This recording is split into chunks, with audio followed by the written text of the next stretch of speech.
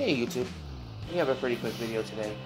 We are going to be checking the difference between vinegar, just plain white vinegar, a degreaser that I'll show later that I got from work, as well as the very popular mean green, just to see what does the best job removing the excess resin from your resin prints.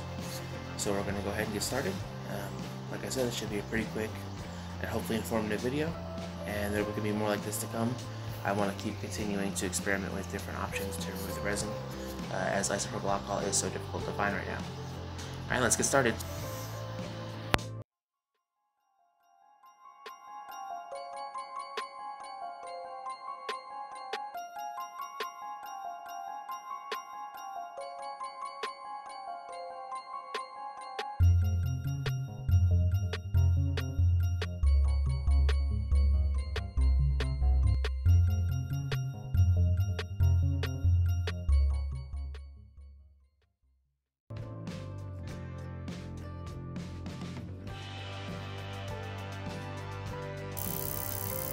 Right here in the ultrasonic, I have tried just straight vinegar, and you can actually see that the extra resin is dissolving into the vinegar.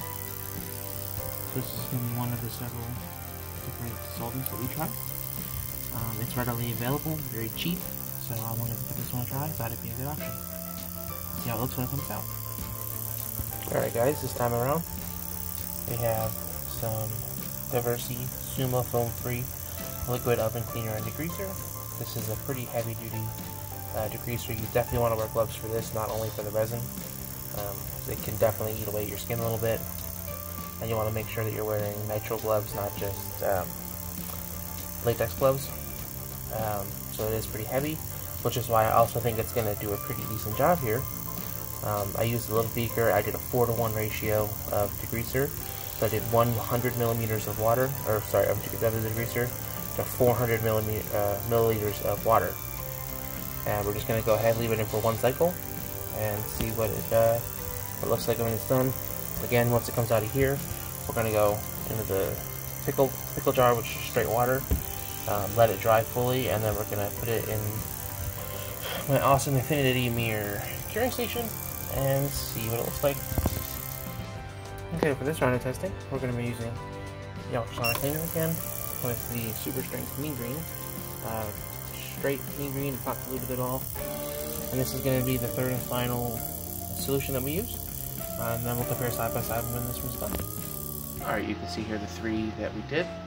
From left to right, we have plain white vinegar, the foam-free Suma Degreaser, and then the mean green all-purpose degreaser and cleaner.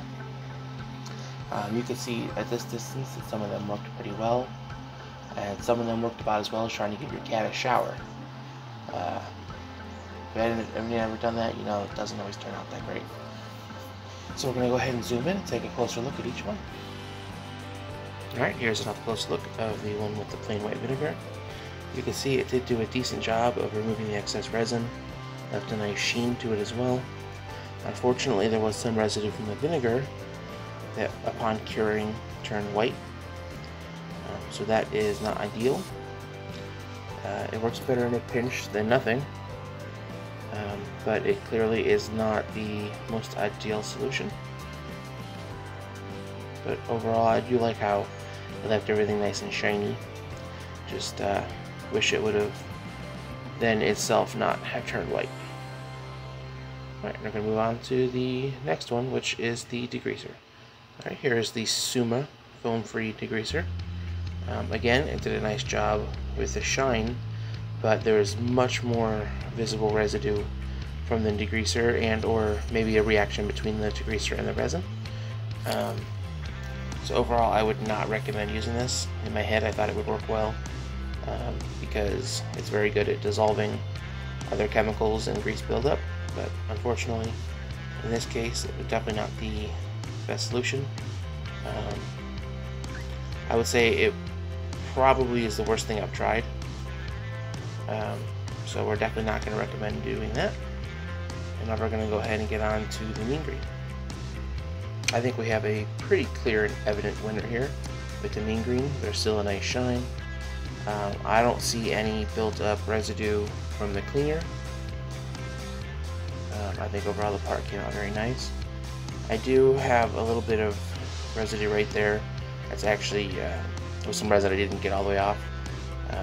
I was more focused on the inside, and it is unfortunately difficult to go inside with a toothbrush and soapy water, but overall I'm pretty happy with this. And like I said, I think we have a pretty definite and clear winner, and for the price you can't beat it. With isopropyl alcohol being so hard to find, and mean green is like $4 to $5 depending where you find it for a whole gallon, and you can reuse it for many batches before it becomes saturated.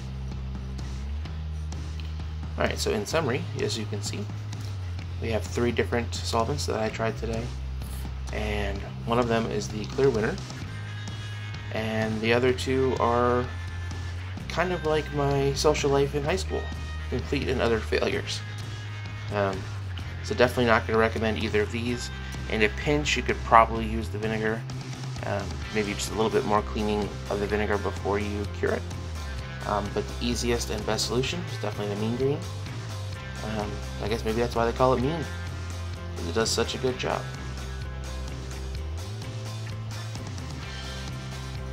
Alright, I hope y'all enjoyed the video, and look forward to seeing your comments below. Maybe suggest anything else you'd like to see me try. I'm always willing to try other solutions. So yeah, I look forward to hearing that, and have a good one. See you next Monday.